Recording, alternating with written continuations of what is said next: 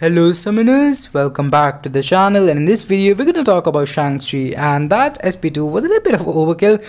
Like it took him from 100% health to dead, and we are also going to use him in Labyrinth of Legends. But first we're going to start it off with a simple damage comparison between him and Guardian, because a lot of people have been calling him the skill Guardian. In my opinion they're not too similar, but if you are going to compare them, then Guardian is the tech Shang Chi.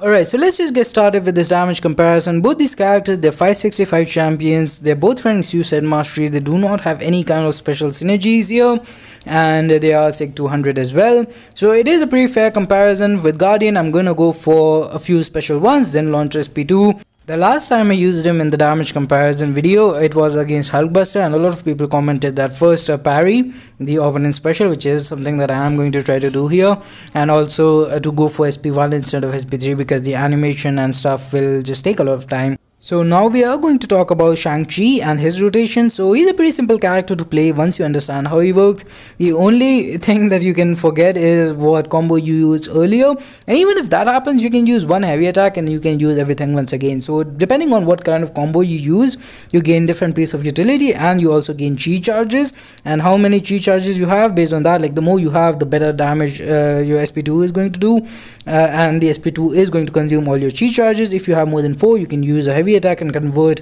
you can gain 4 precision buffs, and that will not consume your chi charges. So that is something that you should be doing to increase the damage of your base, not the increase, like to get more crits. So yeah, in a way increase your damage. But as you can see that he is going to win this by, it's not going to be a huge margin because Guardian after this SP2 will catch up, but it is going to be an alright amount. We're going to go for SP1 to finish it off. I believe it's 17,000 crit, pretty nice. Like for a 565 character, I think he took 103 hits or something. We'll see in a second here, but it didn't take him that long, less than 2 minutes I believe. So that was a pretty impressive performance by him. And Guardian, he will also be finishing shortly. Do not leave this video. Like I see a lot of damage comparisons where people see as soon as the first character wins, but we have a lot more gameplay coming up. With the rank 3 Shang-Chi against Labyrinth of Legends, against Realm of Legends Juggernaut, where we are going to showcase the slow ability, and in order to get slow you have to do medium. I think MSD tweeted earlier, or someone tweeted that Stealth Suit Spider-Man used to be the best kill slow character, and now it's Shang-Chi, and I agree. Shang-Chi's slow mechanic is really good. I'm sure you are going to see a lot of fights against Abyss Thing and also Abyss Luke Cage. The champion from 6.2, like I saw a small clip in the CCP chat from him going basically to his final phase straight away, like skipping everything. So he's a really fun character. Let me talk about the different combos. You can do this like medium, light, medium, and that will stun the opponent. Do 1 less light attack, you will be unblockable. 1 less light attack and you will have cleanse, basically shrug off debuffs, and that includes the Suicide Mastery, which is something that makes him pretty good for running suicide. Like you will still take the recoil damage because the damage is so good. In most fights probably it will last like 2 SP2, the second special 2 will kill it, and that means like 5% damage every fight. That's alright, that's not bad. Maybe even 1 special 2 will kill the opponent. But as you can see here, we are usually not going to go for SP3. Here we did, I don't know why. I am also still new to playing Shang-Chi. He hasn't been in the game for that long. There is a chance that later on someone comes up with a better rotation. Maybe even today someone comes up with a better rotation. I haven't seen that many videos on Shang-Chi just yet, but I enjoyed playing him. Like so far, definitely my favorite character since I have been in the CCP. I think I was in the month Immortal Hulk and Immortal Abomination were added to the game. iBomb was also very solid, but after that I'd say probably before him the most fun character was Spider-Ham for me. Also his heavy range is so good. I haven't missed a heavy attack with this guy, so that's just great, and it feels like it has a great range. and it's kind of like something that you need to do from time to time if you are going to play him. I don't think he's going to be the best character for stuff like Labyrinth or Abyss. He could be useful for the utility, but damage wise he is not going to be close to a rammed up Guillotine 2099 or Aegon, or even Star-Lord for that matter would probably beat him, because his damage output, it goes up the more you crit, but it doesn't go up as much as you would as it would with Star-Lord or She-Hulk or a character like that basically. But overall he's so much fun. I think he will be one of those characters which you will use every single time, irrespective of what quest it is, because he just brings so much. Like, let's just talk about a report card kind of thing. Damage, he has it. The SP2 is guaranteed crit. You don't even need the to use the heavy attack for that.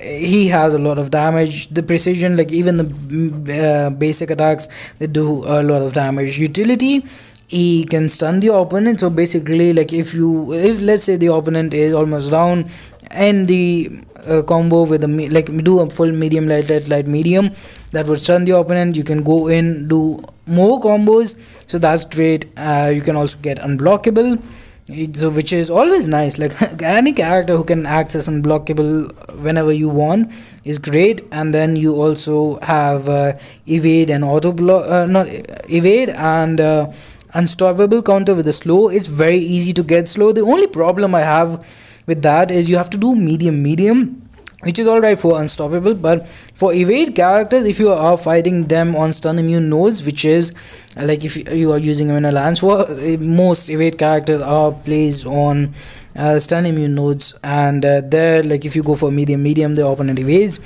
then you're pretty much screwed at that point. Like they will counter you, and like if they evade a light attack, then you have enough time to recover, but if they evade a medium attack and they attack you, then you're pretty much done.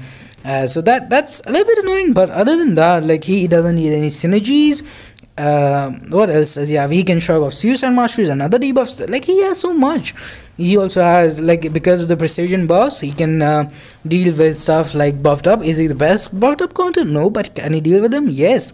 So that's the thing. Like he is such a versatile character that it feels like, in my opinion, it feels like he is the best character released in a very long time. And I am excited to see what other people who are more skilled than me do with him in stuff like Abyss, against like Luke Cage. And I saw MSD was using a 3-star against Thing. I haven't seen the video. Like he has set it on premiere. I think it's not even live yet while I'm doing the voiceover, but I am very excited to see how that turns out. But as you can see here, even like the basic crits, because the more you crit, the more damage you have. You also have a synergy with Iron Fist, I think, where you get more damage based on something.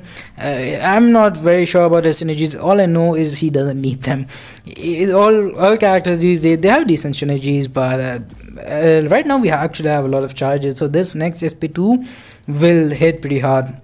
I'm not sure why I went for the SP3 there. You kind of have to keep your own power meter in check, because sometimes you can be a little too aggressive, because you have unblockable going, you have the opponent's stun at times.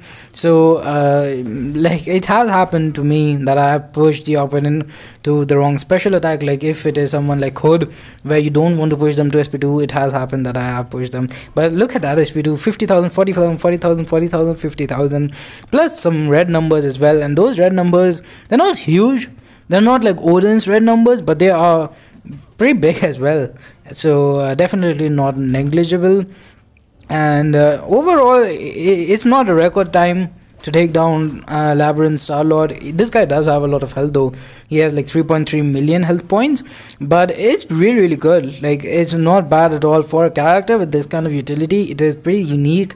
Like usually the character with this much utility have damage similar to, you know, Clairvoyant, Warlock, who don't have bad damage, but at the same time they can't be doing like Labyrinth fights this easily. But this guy, he has a lot of damage. It's not damage over time, so the damage cap definitely hurts him, which is why you wouldn't want to build up too many Chi charges anyways. But 13,000 medium attack to end the fight there Very impressive stuff. So now the final fight of this particular video. Do let me know if you want to see something else from Shang-Chi, by the way. But here we are going to take him against Realm of Legends Juggernaut. I did a full Realm of Legends run. Wolverine kind of took a lot of time because I used SP2 when I had lower number of G charges that didn't kill him. Then I was like, you know what, I'm already not going to do anything like record breaking time with him for a speed run, so might as well test out how much damage does a 6-star rank 3 does at 100 charges.